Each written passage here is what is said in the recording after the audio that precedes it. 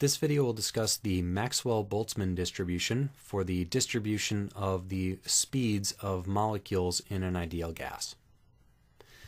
So this distribution was first derived by Maxwell and then later confirmed experimentally decades later. But what it says is that if we look at the distribution of speeds of a particle in an ideal gas moving in, for example, the x dimension. Well, what are those distributions of speeds? So the most likely speed is at 0 meters per second because it's equally likely to be moving to the left or to the right. So on average, it's going to be 0 in the x. So if we look at what this probability is, we notice that it ends up being a Gaussian function. So there's a peak at 0, and then there's some standard deviation, and about 95% of the particles lie within plus or minus 2 standard deviations of 0. The lower the temperature you are at, the more spiked this distribution is towards 0. As your temperature goes up, there's a greater and greater deviation of the particle speeds away from 0 and up into higher values of ux. So this function is equal to a prefactor, the mass of the particle, over 2 pi times Boltzmann constant times temperature, and then square root of all that. Then we have our Gaussian e to the minus mass times velocity in the x direction squared, divided by 2 times Boltzmann constant times temperature. So the distribution or the standard deviation of this Gaussian is determined by what the mass of the particle is and what the temperature of the gas is. All right, so that's in one individual dimension.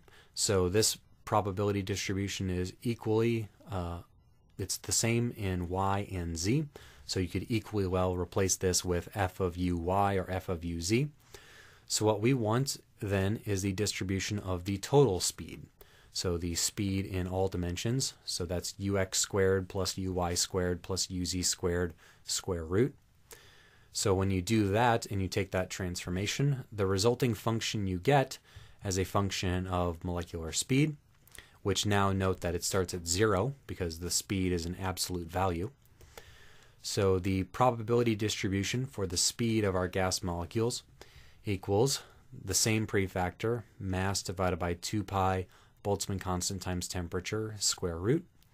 Now we have u squared, the square of the velocity, times e to the minus mu squared over 2kt, a Gaussian decaying from the origin. So what this leads to is the kind of behavior that we have graphed here. At low temperatures, we have our peak at a low speed. So there's 0 probability the particle is stationary at 0. There's 0 probability it's infinite. And then in between, we reach a peak at some low speed and then gradually tail off with a heavy tail as we approach a probability of 0. As you increase the temperature, you change this denominator of our exponent. So what happens is at higher temperatures, we get the distribution to be more spread out. The peak is at a higher velocity, and the tail has a non-zero value for an even greater length. And then finally, at greater and greater temperatures, the velocity distribution spreads out even more. Our peak is at an even higher velocity, and the tail continues on to even higher velocities. Okay, so some notable properties of these distributions. I said the average value of the velocity in the x direction is 0 because it's equally likely to be moving to the left or to the right.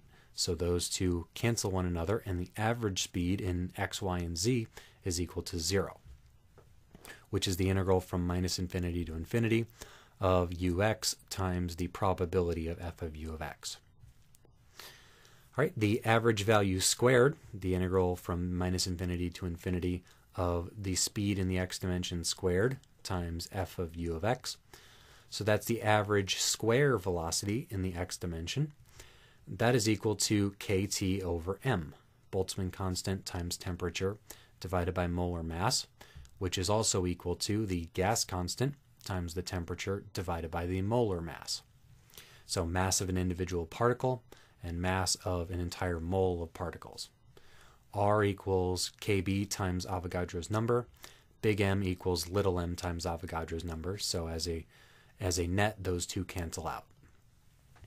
Okay, so the average square velocity is related to the temperature and inversely related to the molar mass. Lighter gases go faster, higher temperature gases go faster. All right, for our total distribution function, the average value there, so the average speed of our molecule in all three dimensions, this integral, is equal to the square root of 8RT over pi m. So we have that same kind of RT over m dependence here inside of our square root, but now we have 8 over pi as our coefficient there. And the expectation value of u squared, so the average square velocity, which we saw from our previous video, 3kt over m, or 3RT over big M. Okay, so some interesting speeds that we can take note of here on this graph. The point where the first derivative of the probability distribution with respect to speed equals 0, and the second derivative is negative, that would be a maximum in the speed. So the derivative of the speed is 0, at infinity, and at this maximum. But at 0 and at infinity, the second derivative is positive. It's concave upward, whereas at the maximum, it's concave downward. So what this speed is what's called the most probable speed, or UMP. So if we solve this equation, take the first derivative of this, set it equal to 0, and then find the value that isn't 0 or infinity, you'll get the most probable velocity, this UMP at the peak here. And that value ends up being the square root of 2RT over the molar mass. Okay, another interesting value, let's see, is the expectation value, or the average value of our speed.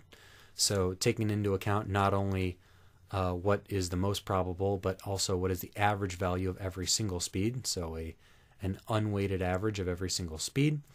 Note that the tail is heavier on this side than it is on this side, so our average value is going to be bigger than our most probable value. So what we get for that is this value that we got from that integral, square root of 8RT over pi m. So that's about 12% higher than the most probable speed. So on average, the particles travel about 12% higher than the mode. So this is the mean, and the most probable speed is the mode. All right, then lastly, we have the root mean squared speed from our previous video, which is the square root of the expectation value of the square velocity. So it's the square root of this, which is the square root of 3RT over m. So the root mean square speed is the average square, is the square root of the average square speed. So due to these higher speeds, those contribute more to the square. So the root mean square speed in the end ends up being about 22% bigger than the most probable speed, or another 10% or so bigger than the average speed. So this is our Maxwell-Boltzmann distribution for any gas. If we know its molar mass and the temperature, then we can compute its probability distribution. We can calculate the probability that the gas is faster or slower than a given velocity, what the most likely velocity is, the average velocity, or even the root mean squared velocity.